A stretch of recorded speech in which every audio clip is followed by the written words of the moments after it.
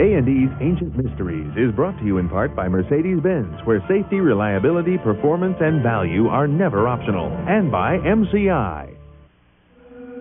What catastrophe destroyed the cities of Sodom and Gomorrah? Archaeologists uncover new evidence. Next on Ancient Mysteries.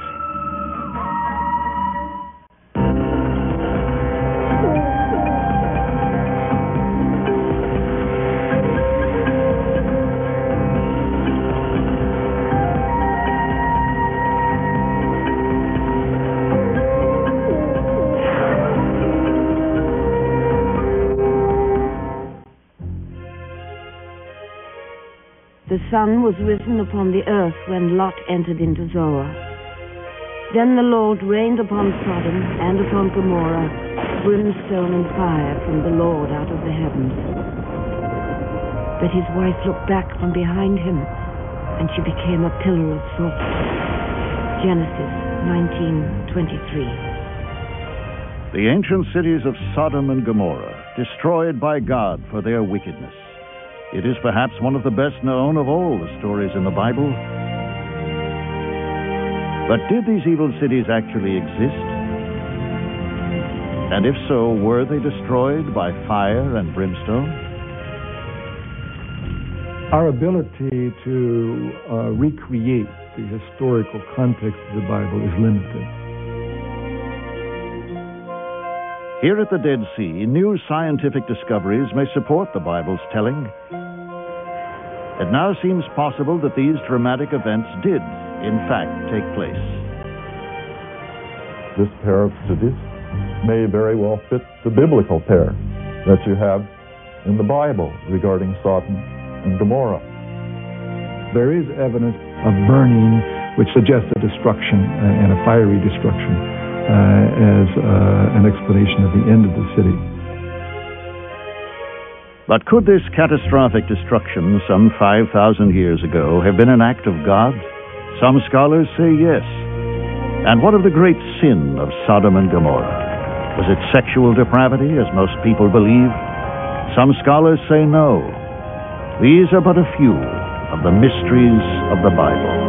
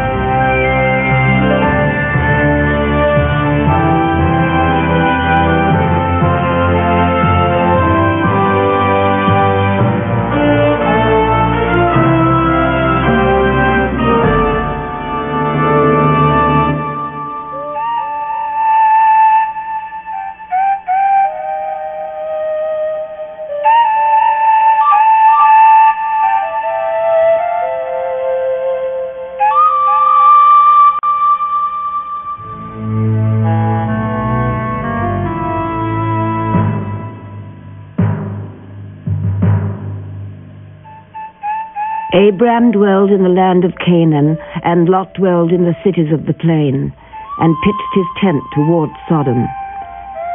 But the men of Sodom were wicked and sinners before the Lord exceedingly. Genesis 13:12.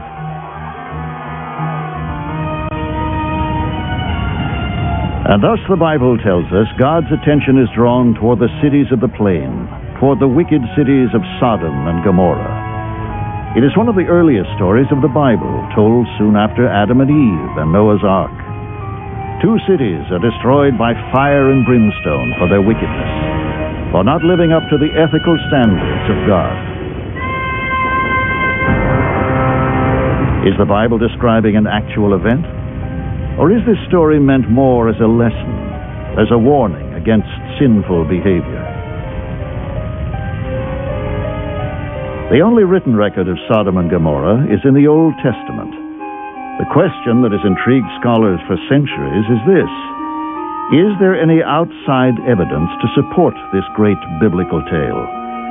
There are geographical clues in the Bible, and from these, scholars have come to believe the cities may have actually been located at the south end of the Dead Sea, The theories about the location of Sodom and Gomorrah, or generally the cities of the plain, under the southern basin of the Dead Sea, it just didn't make any sense to locate cities down in a valley where you would be prone to attack and being wiping out, because the early Bronze Age, the patterns that we understand are basically defensive patterns higher up on hills. So what we found, in fact, were that the towns were located on hills above the sea, looking down on the sea in an area that could be easily defended.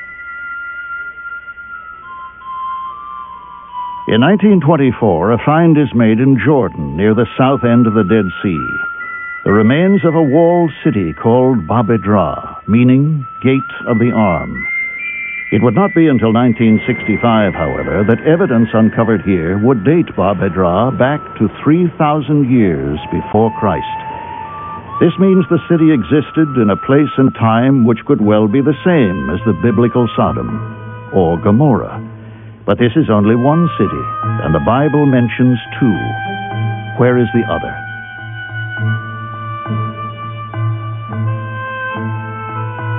Eight years later, in 1973, a startling find is made just 7 miles south of Bab-edra.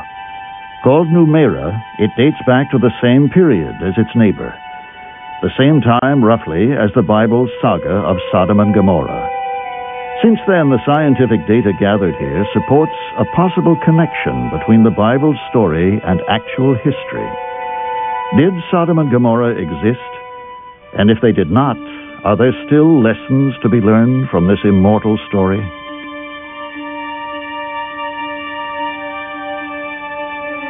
And the Lord said, because the cry of Sodom and Gomorrah is great, and because their sin is very grievous, I will go down now and see whether they have done altogether according to the cry of it which is come unto me. And if not, I will know. Genesis 18:20.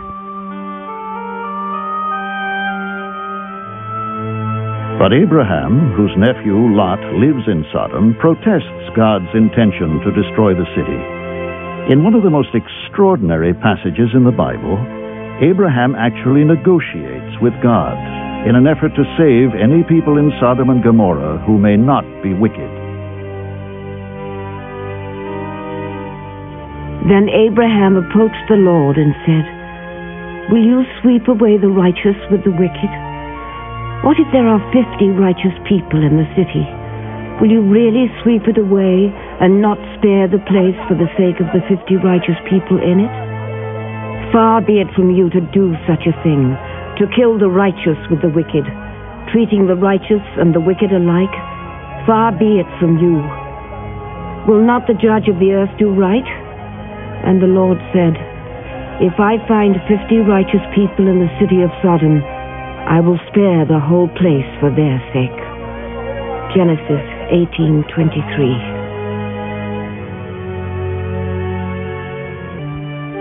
Having gotten God to agree to spare Sodom if 50 righteous souls can be found there, Abraham proceeds to bargain with the Lord.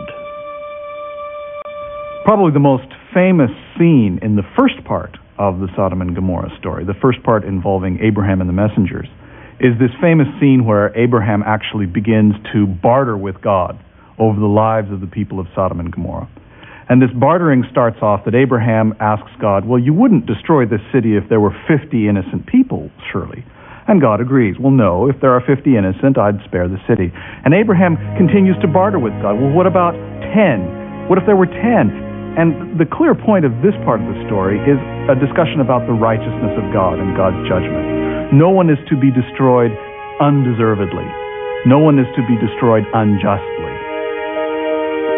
Having agreed to spare the evil cities if 10 righteous men can be found, God sends 2 angels to Sodom to make the determination. They are received warmly by Lot. And there came 2 angels to Sodom at even. And Lot sat in the gate of Sodom, and Lot, seeing them, rose up to meet them, and he bowed himself with his face toward the ground. Genesis 19:1. And so Lot, nephew of Abraham, welcomes the strangers into his home in the tradition of his people.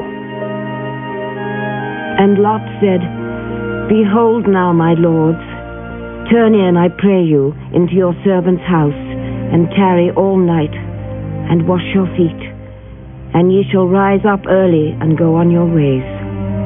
Genesis 19:1.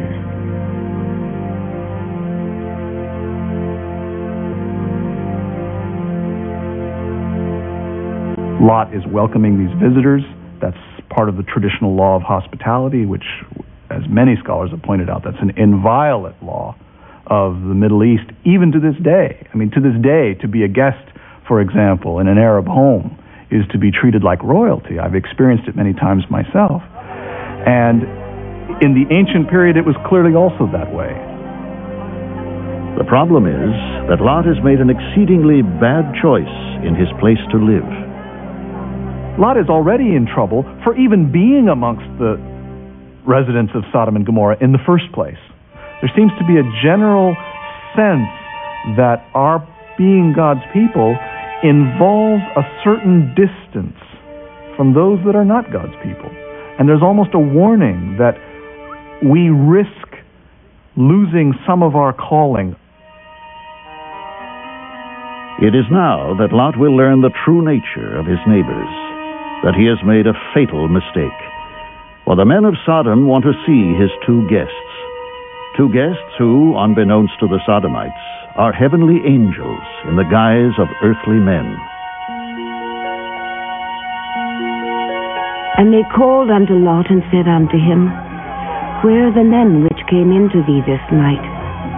Bring them out unto us, that we may know them. Genesis 19:4. That we may know them.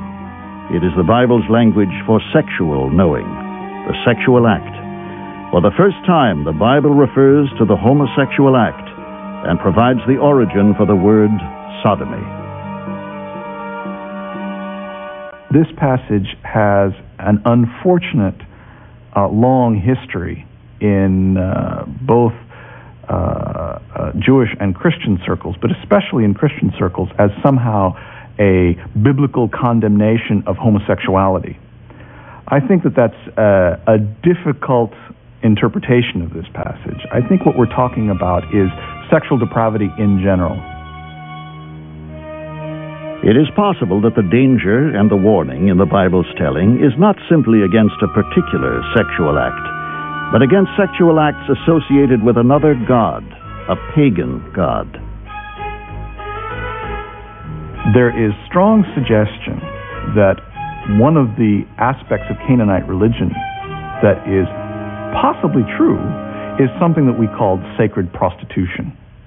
And that is some sexual rites that were considered a part of religious action, or religious activities, that were somehow intended to guarantee fertility, somehow intended to seek the blessing of the gods for not only your own human fertility, but the fertility of your fields, the fertility of your animals. These are clearly important concerns for an agricultural people in Palestine. So this aspect of fertility with its sexual overtones was something that was seriously called into question by the Israelites. Whatever the interpretation, Lot is left with a dangerous problem. A mob of men outside his door clamoring for the guests he shelters in his home. All this even as the clock counts down the final moments of the evil city. When we return, Lot's surprising solution and the terrible end of Sodom and Gomorrah.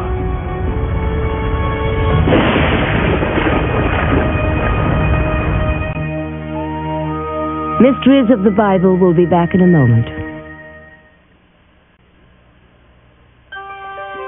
We now return to Mysteries of the Bible.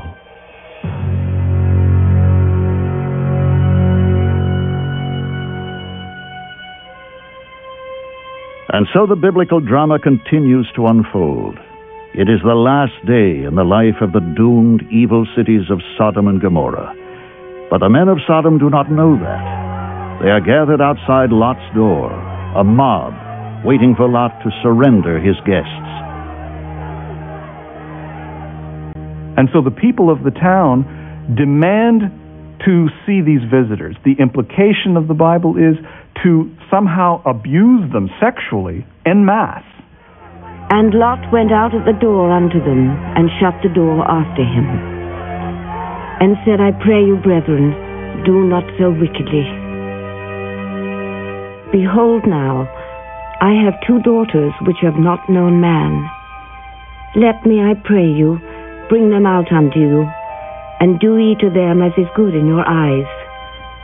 Only unto these men do nothing, for therefore came they under the shadow of my roof. Genesis 19:6. In a surprising twist, Lot offers the mob his very own 2 daughters, rather than surrender the 2 guests who have found shelter in his home. And so Lot offers something that strikes the modern reader, I think, as highly unusual. He offers his daughters instead. In fact, he even says to them, my daughters who have yet to know any man. And so the modern reader is shocked at this kind of behavior of Lot, but we have to remember the sanctity of a visitor in your home was not to be violated. Even your own family was to be sacrificed for that. And Lot says, no, don't take the strangers. I have some virgin daughters. You can have them instead. Now, any modern person would say, what a horrendous thing to do. And in fact, the rabbinic tradition, that is, the rabbis of the Talmud, saw it the same way. And what they said was, this goes to show how careful you have to be about your neighborhood, in the sense that Lot was influenced by living with evil people to do what was clearly an evil thing. The story thus both condemns Lot for doing it and the city for ever demanding of someone such an absurd choice. While the lesson for Lot may seem clear, a puzzle remains, and it centers on the people of Sodom and Gomorrah. Who were these people?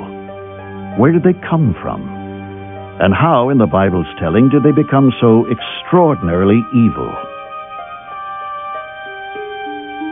If Sodom and Gomorrah were real places, as many historians believe possible, their citizens would have had to be a sturdy, clever people. Today, the area surrounding the Dead Sea is one of the most arid, desolate areas in the world. To survive means having exceptional resourcefulness. 5,000 years ago, any people who lived here would have had to have been resourceful indeed. Scientists believe this place, this ruin that once was the thriving town of Barbadra, is a strong candidate for the Sodom of the Bible. This place has grown and thrived for nearly 1,000 years at the approximate time of Abraham. But nevertheless, existence here at Barbadra was still primitive, and survival must have been a daily struggle. And yet to have gone on as long as it did, Barbadra must have been an ordered society with a stable economy.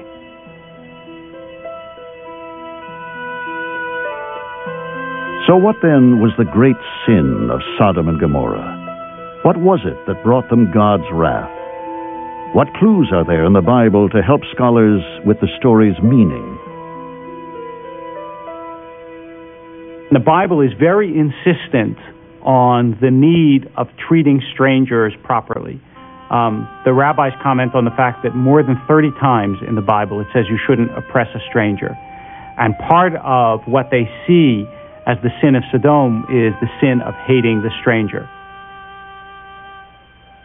Thus, in this harshest of landscapes, where the difference between life and death often depends upon a sip of water or a piece of bread from a stranger, to offer help is a practical matter of survival, of mutual survival, of survival for everyone. And Abraham lifted up his eyes and looked, and lo, 3 men stood by him. And when he saw them, he ran to meet them from the tent door, and bowed himself toward the ground, and said, My Lord, if now I have found favor in thy sight, pass not away, I pray thee, from thy servant. Let a little water, I pray you, be fetched, and wash your feet, and rest yourselves under the tree. And I will fetch a morsel of bread, and comfort ye your hearts. Genesis 18:2. This is the theme that is played out, that Sodom becomes the opposite of what Abraham is at his tent in the 18th chapter, a generous man, together with his wife Sarah, who receives these heavenly visitors, and Sodom is the opposite. The population of Sodom presses in upon these heavenly visitors and is extremely inhospitable to them. And I think that is what the biblical tradition really wants to emphasize in those stories. Yet according to the Bible, the people of Sodom and Gomorrah chose to ignore this ancient tradition, this human necessity. As for Lot, who does provide hospitality, who does welcome his guests, he too is in mortal danger, simply because he made a bad choice in a place to live. His attraction to much of what Sodom offers apparently makes it hard for him to leave, even in the face of imminent destruction.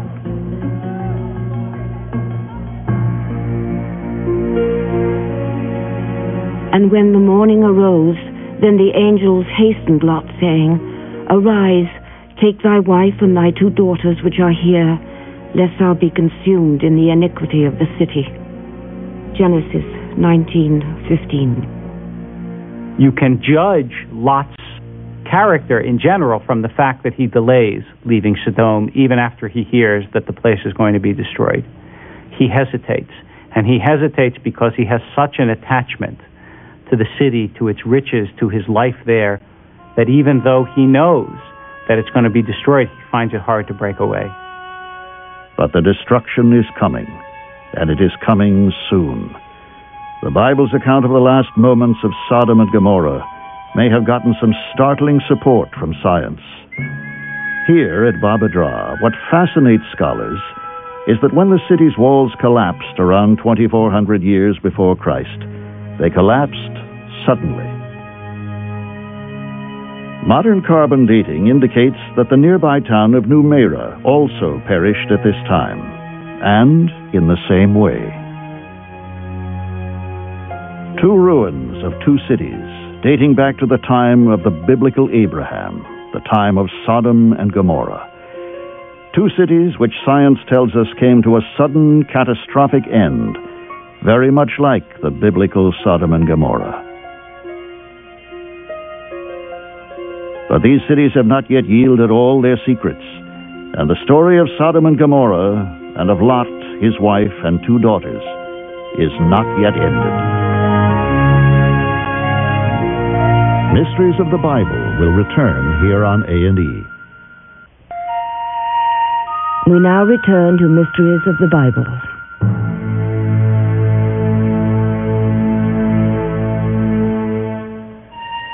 It might have been the kind of quiet one could feel on the fateful morning in the wilderness some 5,000 years ago, the silence before the storm.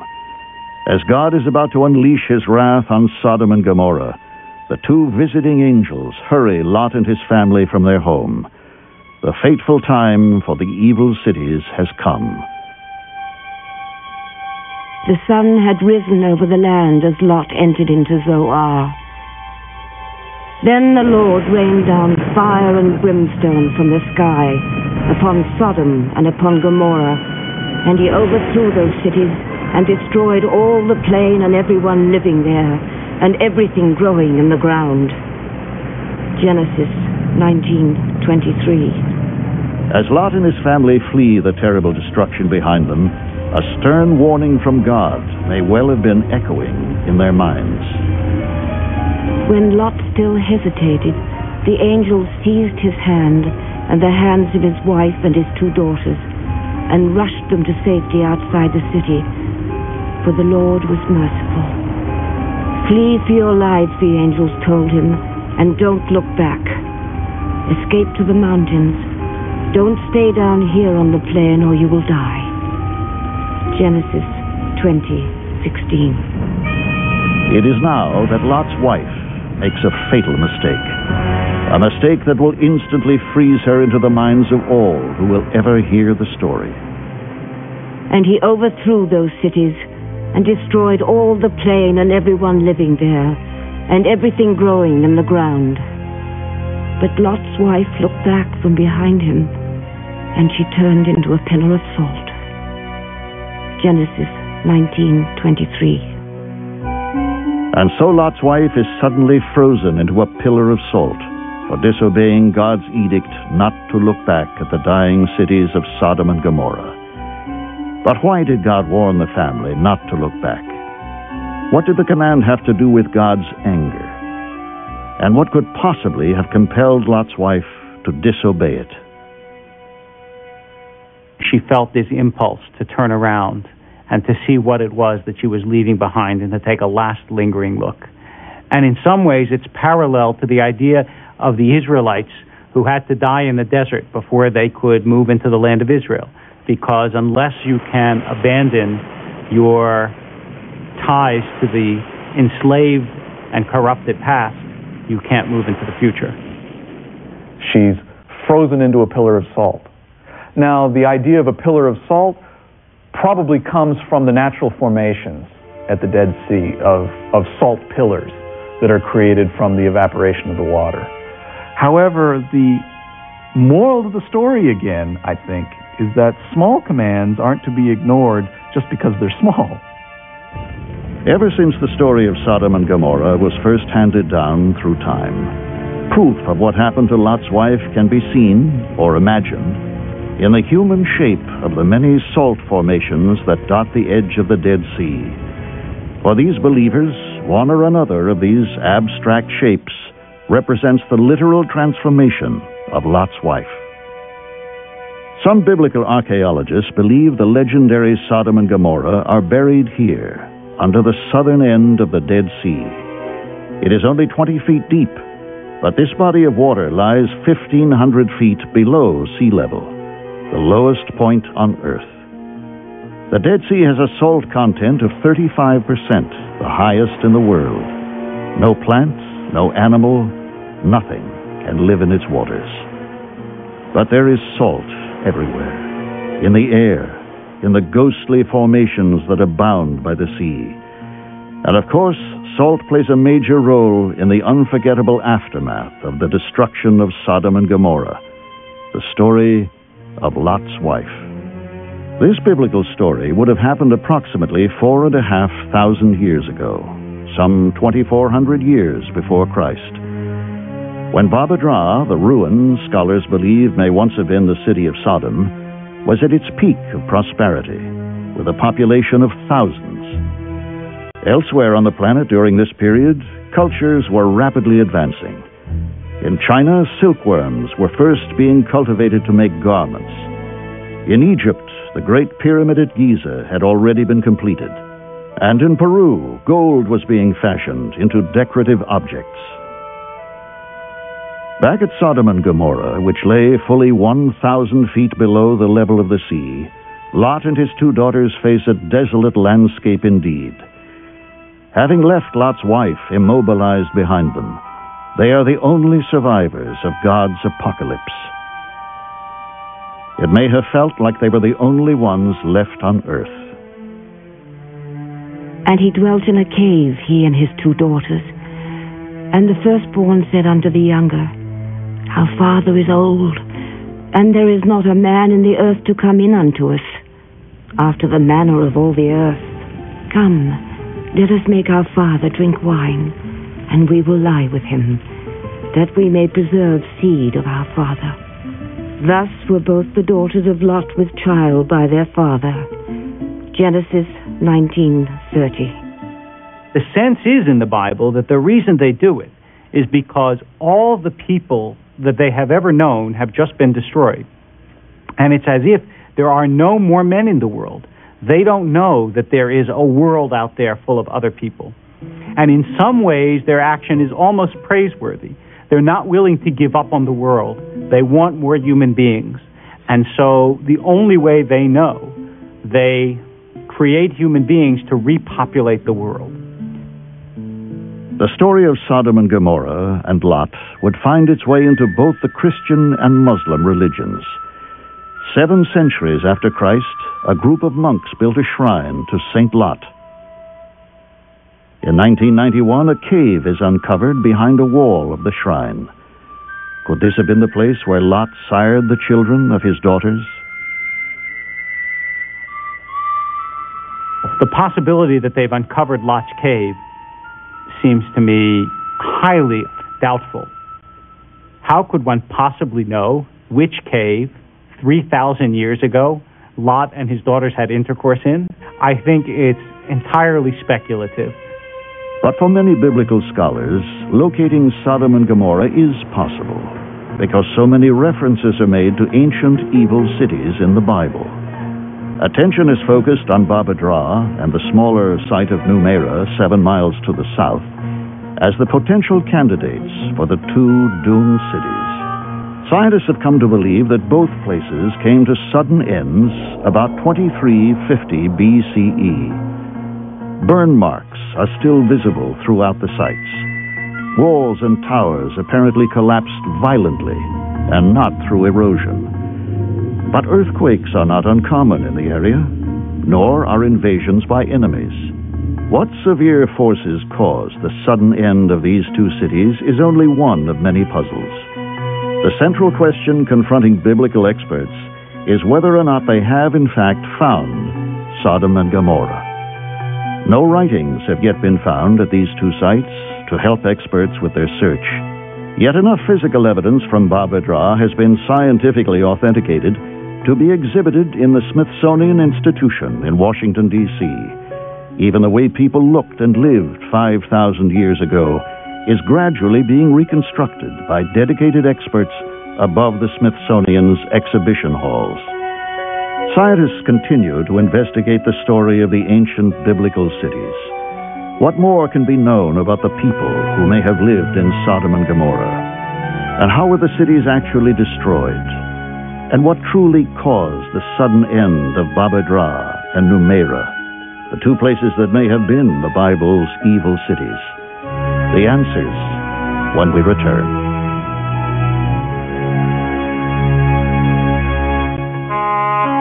Mysteries of the Bible will return here on A&E.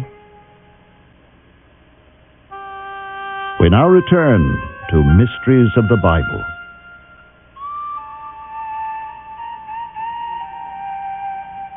And Abraham rose up early in the morning to the place where he stood before the Lord. And he looked toward Sodom and Gomorrah, and toward all the land of the plain, and beheld.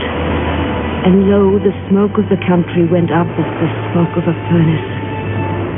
Genesis 19:27. The deep, blood-red color of this part of the Dead Sea would seem to support the supernatural events related in the Bible.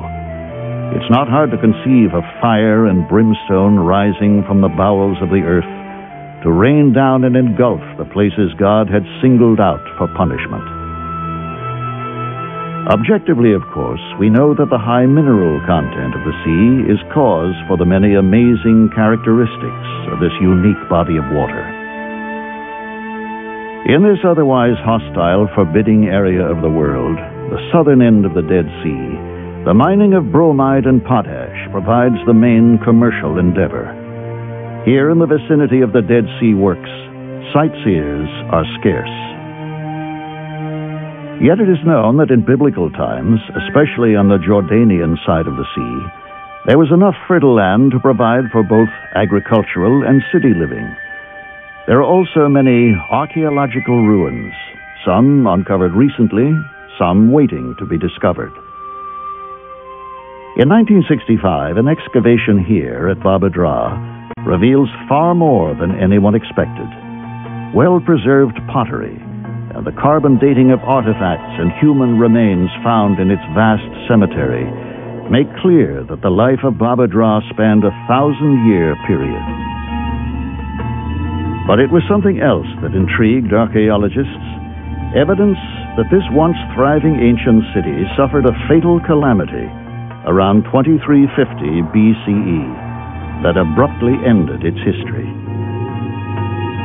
Nevertheless, scholars were slow to embrace the idea that this site may have been the legendary Sodom of the book of Genesis, primarily because there was no other city nearby. In other words, if Baba Dra was Sodom, where was Gomorrah? Then in 1973, two American archaeologists are driving along a nearby area of the Dead Sea. One spots what looks like an ancient wall high above the plains. They stop the car and make their way toward the ruins in the blazing June heat.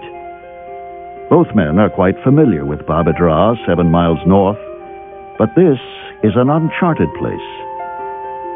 The discovery they are about to make will add a dramatic new connection between history and the Bible.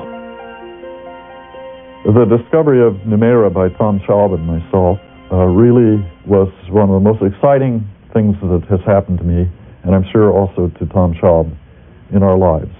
The actual discovery of Numeira, I look back on it as one of the most exciting days of my archaeological involvement.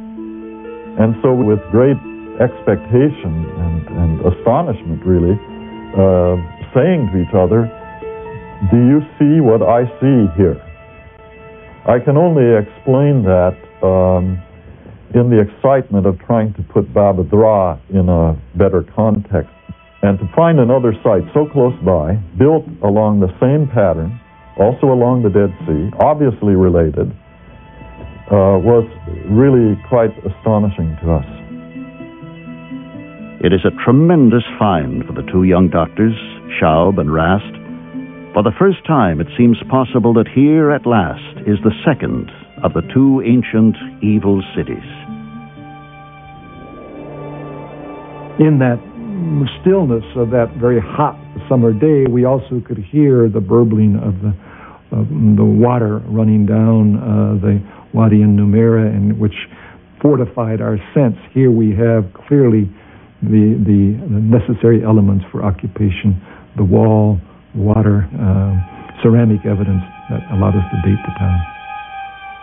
The assumption of many people had been that the cities of Sodom and Gomorrah lay between the waters of the south end of the Dead Sea, and therefore they thought you would never find any remains of the cities of Sodom and Gomorrah, but Baba Dra might have been the place where they brought their dead to bury them. It is the clear sign that these ancient sites had been suddenly destroyed that made it possible that these might indeed be the biblical cities of Sodom and Gomorrah. The discovery of this second site at Numeira, which was again a walled site, and the fact that we could see very clearly that this site had been violently destroyed, because every place in every trench that we were looking, there was deep burn debris, and subsequently in our excavations we have found burn through most of the site. This raised for us the question whether maybe we might have had some evidence here of those cities.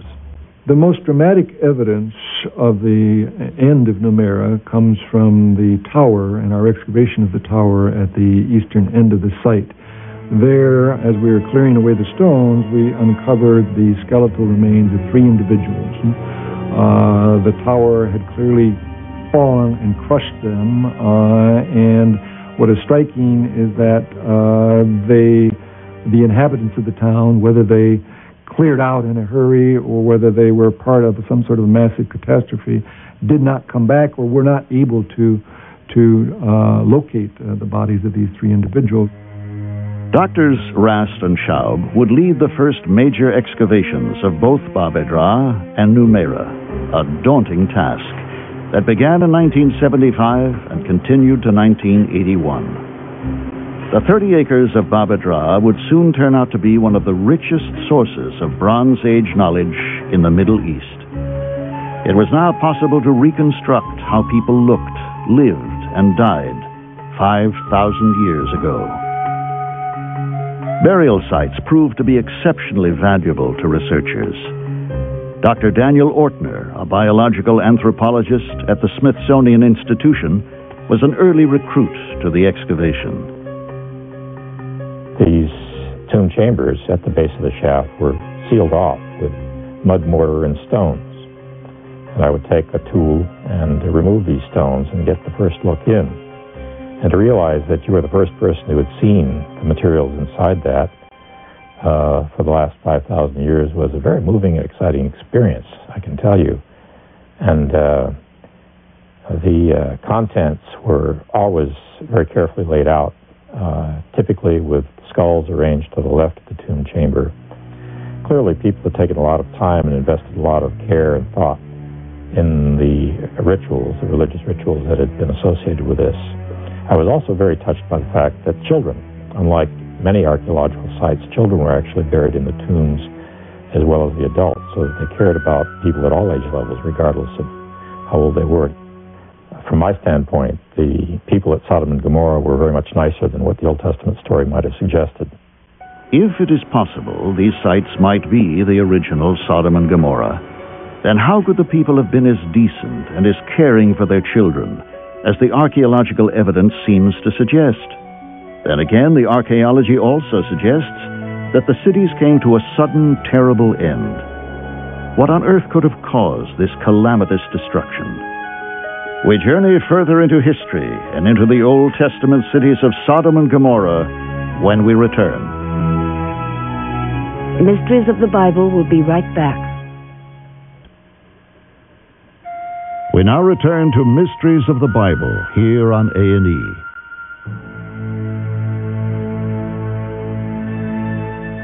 The sun was risen upon the earth when Lot entered into Zoar. Then the Lord rained upon Sodom and upon Gomorrah brimstone and fire from the Lord out of the heavens. But his wife looked back from behind him, and she became a pillar of salt. Genesis 19:23. This remarkable story, passed on from generation to generation, has captured the world's imagination for at least 5,000 years.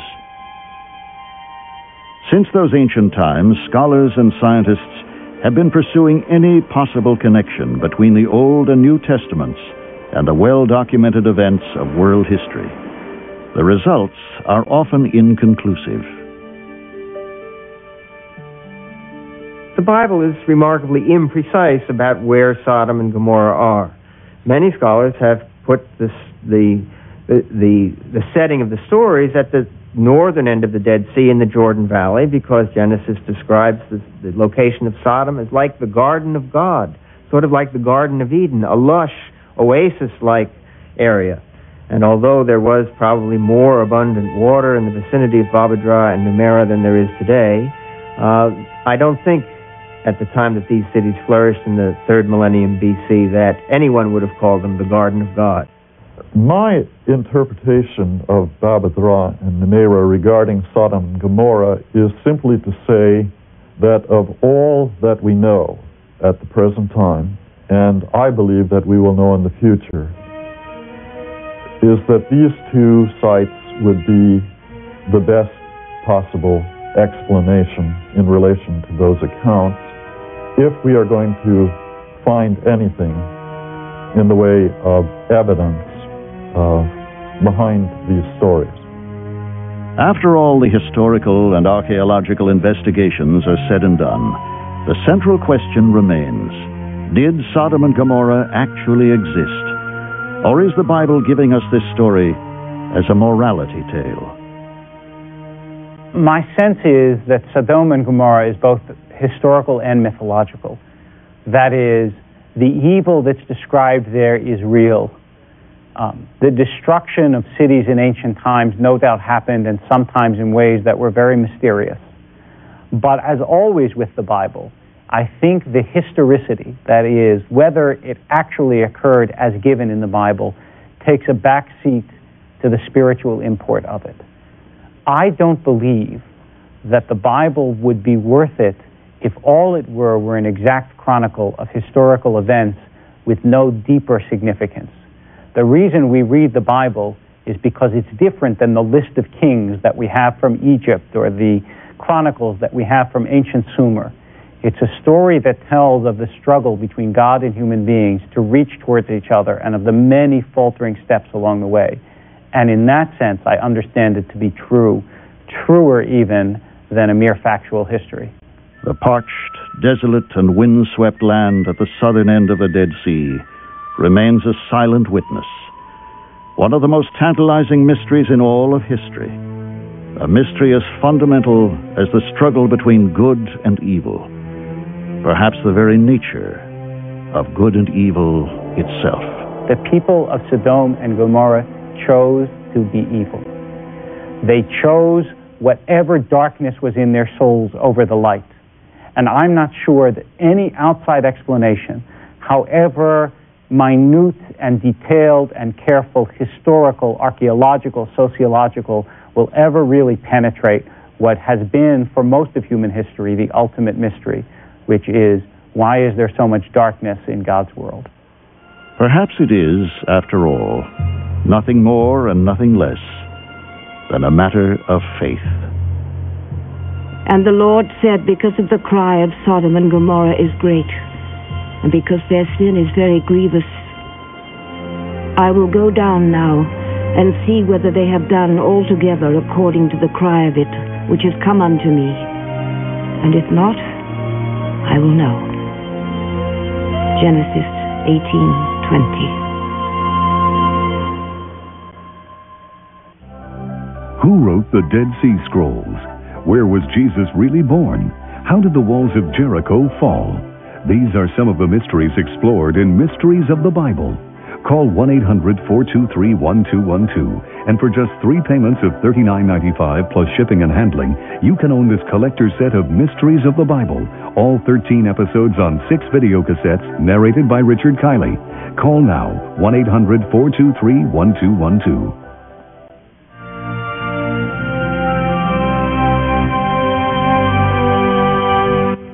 Too many cooks can spoil the broth. But you only need one to make a mystery. True. Poirot takes the case of the Clapham Cook, Sunday. And now it's an all-new A&E's An Evening at the Improv. Next.